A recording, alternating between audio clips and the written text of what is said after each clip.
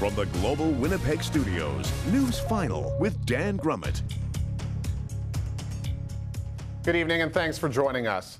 A group of animal advocates is trying to draw attention to what they're calling a case of neglect involving a Manitoba rancher and the horses she's caring for. Global News has obtained photographs showing the animals with sores on their hides, missing patches of hair, and with their rib cages visible. The woman looking after the horses says the animals came to her in that condition. She's currently trying to rehabilitate them. Global's Blair Malistravich reports on a protest held today right next to the woman's ranch.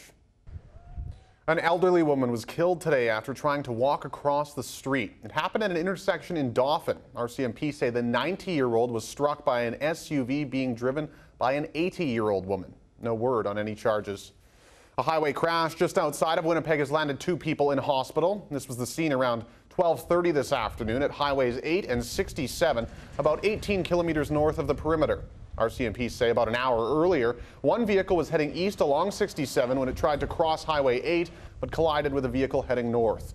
All injuries are believed to be non-life-threatening.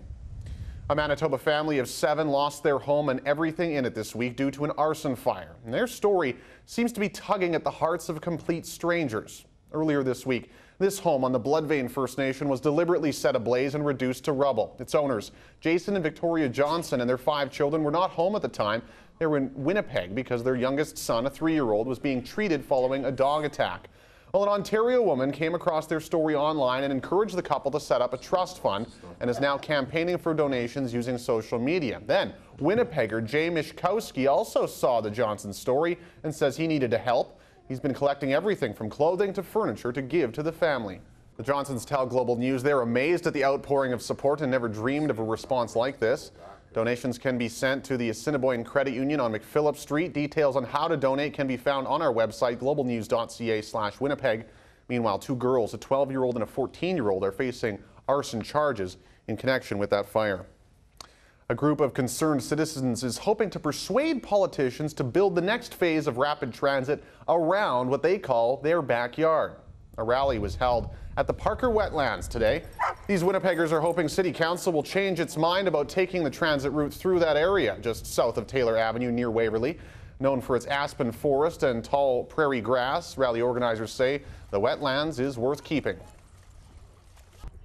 City Council voted back in March to have the next phase of rapid transit run through the Parker Wetlands. It's time for an early look at weather. It was a pretty nice day in Winnipeg and most of southern Manitoba. A little bit breezy at times. Unfortunately, tomorrow might not be as nice as it was today if you happen to like sunshine. Right now in Winnipeg, mainly clear and 22 degrees. Our high today was 24. We have a south wind steady at about 22 kilometers per hour. It'll stay from the south overnight into the morning hours. Temperatures across the province still in the low 20s for the most part. 21 for Pinawa and Steinbach, 20 for Kenora, and otherwise 22 unless you're 19 in Melita. In the north, we're looking at warm temperatures as well, as you still see that patch of yellow where it's 24 in Thompson, 21 in Island Lake, 20 in Norway House, 21s in Lynn Lake and Flin Flon. Overnight in Winnipeg, just a few clouds in the sky before they start to move in. Our low is 14. As I mentioned, that south wind continuing probably around the 30 mark. That'll continue to gust into the morning hours, but getting increasingly cloudy, and the sun starts to disappear as we have a chance of showers move in. I'll have more on that coming up in our full Sky Tracker forecast later in the show. There were colorful dragons doing battle on the river today, all for a good cause. Hundreds came out for day 2 of the annual Dragon Boat Festival in support of the Canadian Cancer Society. The event brings in teams from Kenora, Regina, and all over the southern half of Manitoba. Organizers say the festival is about honoring and remembering those who have lost their battle with cancer and for people still fighting it. Organizers are hoping to raise $200,000 this year, all of which will go to programs and cancer research here in our province. It's not every day that kids get to fly upside down on a trapeze. As we showed you earlier this week on Global News, Kids Fest has taken over the grounds of the Forks. Learning the trapeze is just one of the many workshops at the festival. Performers and musicians come from all over the world to partake in the action.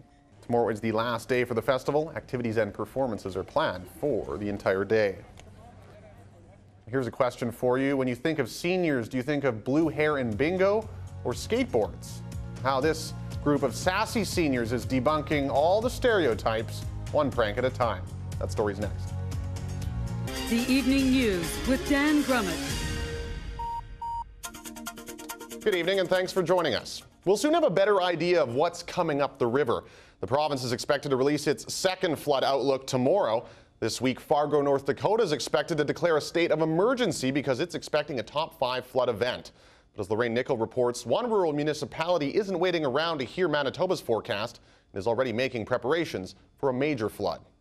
A Winnipeg man says he thought he heard people banging on the side of his house. Boy, was he wrong. The sound he heard was his garage roof collapsing. It happened sometime overnight on Garwood Avenue, just east of Earl Grey School, losing nearly $1 million per year on the golf courses. And it's not looking like a good day to golf tomorrow, is it? I don't really like your forecast too much. Hey, I like the way you do it, but I just don't like it this weekend. Well, tomorrow is going to be a bit of a write-off. That's very, very true. And then actually Sunday and Monday look like we're grabbing some sunshine back. So not all terrible. Good. Do you like it better now? A little bit. Okay, let's get into the things, shall we? A little which are rolling through tomorrow. Oh, it's not going to be a good day for golf. Maybe a good day to stay in and watch hockey. I was going to say, it's looking like a great weekend to sit on the couch and watch the Stanley Cup kidding. playoffs. And Canada's last hope in the Stanley Cup playoffs, Ottawa in action again tonight? Yeah, they were the only game tonight, and of course, campsite areas will begin on Monday, April 1st at 7 a.m. And it's sure tough to think about outdoor camping when you get weather like we've had. We did end up seeing a light dusting of snow overnight and this morning as winter just seems to cling on to us. There are plus temperatures in our 5-day forecast. Let's go to currents across the province. It is -7 in Melita, -5s for Brandon and Portage, -3 in Kenora. A group of students at Toronto's Ryerson University are coming under fire tonight for an initiation ritual. The so-called hazing had dozens of students crawling across ice in the freezing cold. Here's Cindy Palm with the details and the fallout.